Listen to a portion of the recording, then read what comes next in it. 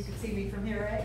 So I just want to just real briefly tell you what we divert, and I'm going to give you numbers from last year about how much.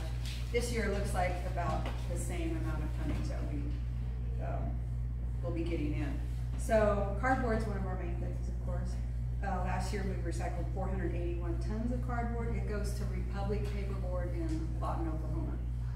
And they make sheetrock out of it. So it goes to the line of paper and sheetrock. Paper, last year we recycled 108 tons of paper. So the office paper goes to GP Harmon in Muskogee, Oklahoma, and they make tissue paper out of that. The newspaper goes to Applegate Insulation right here in Colorado, in Penrose, Colorado. Glass, last year we recycled 24 tons of glass, and that goes to Southeast and East Central. They come and service our glass for us. Thank you. Metals, we accept all types of metals. Our steel goes locally here to Lahana Metals and Recycling, and then eventually that goes to the Pueblo Steel Mill, and they make rails out of that, the steel mill. The other metals, aluminum, copper, brass, we send that to Trinidad, to a metal recycler in Trinidad. Plastics, last year we recycled 62 tons of plastic.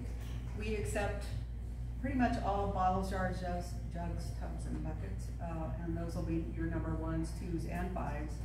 The number 1s, the polyethylene terephthalate, that will go to Summersville, Georgia. They make carpet out of that. And the HDPE, the number 2 HDPE, the number 5 polypropylene, that goes to Denver to Direct Polymers, to Adam Hilder in Denver. We also, see, as far as plastic goes, we do PVC pipe for the farmers too. And Direct Polymers will accept that too from us. Paint, we have a contract with Paint Care, so we accept all paint. The good paint we try to keep locally and get that out to local folks. The bad paint, Paint Care provides transportation and disposal through Clean Harbors for that. So that's a great help to us to have Paint Care, be part of Paint Care. Electronics, we recycled 44 tons of electronics last year. We accept pretty much all electronics and pretty much anything that plugs in too. So appliances, we accept all appliances except for Freon. So we don't have somebody certified to remove the Freon. The CRTs, the old tube style TVs and monitors, that'll get shipped to Peoria, Illinois, and those get recycled there. And what I understand is they encapsulate that lead in the glass so that it's not leachable anymore, and then they make tile or glass fault out of that. All the other electronics are shipped to 3R Technologies in Commerce City, and they disassemble those there, and there's more downstream users from that. Those are the main things that we collect. Like I mentioned, PVC, we have a couple programs that we started just for the farmers. We accept chemical jugs. They have to be triple rinsed, lids and labels off, and the PVC pipe. To tell you the truth, we don't have a lot of participation from the farmers on that. We get some in, but I expected it to be a lot more. We accept it for free, we don't charge anything. And the other material is the cartons. So by cartons, I'm talking about the shelf stable and the refrigerator cartons, like chicken broth and almond milk, those kind of cartons. The wax covered paper. Yeah.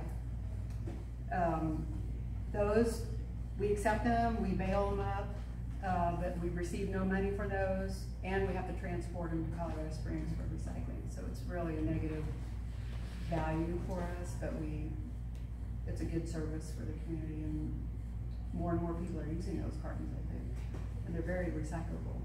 So I'd like to start something with cartons. Let's talk about it.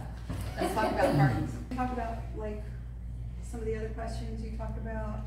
Could you give a nod to your reclaimed building operation? Oh yeah, so we do have a reclaimed building materials section.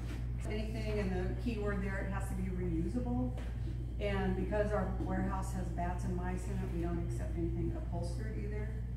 But like old furniture, doors, windows, electrical supplies, plumbing supplies, what else goes in household goods, I mean, Furniture, music, yeah. furniture, And glass, appliances glassware, Appliances I mean, are still weird in stuff. working condition.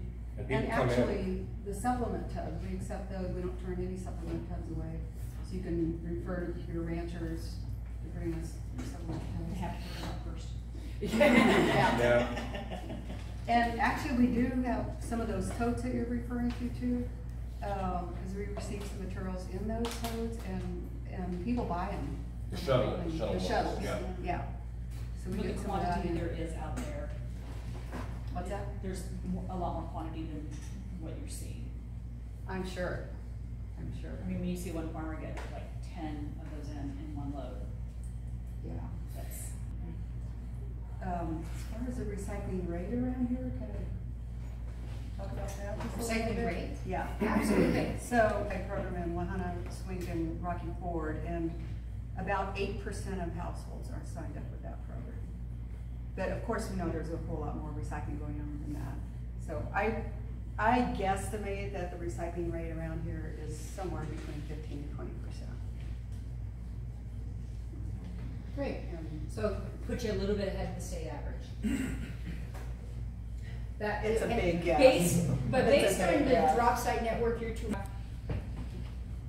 That's we great. And we did twine, I mean, you might mention that we Yeah, did, but we yeah. don't. There was a twine program, and for a while we were accepted, but grant money ran out for that. It was funded with grant money. and Was it dirty, Dee? Was it really dirty? It was very dirty. Really dirty. We would be cleaning that twine, and we would go home with dust, manure dust. Yeah, Oh, even better. Even better, right, yeah, so.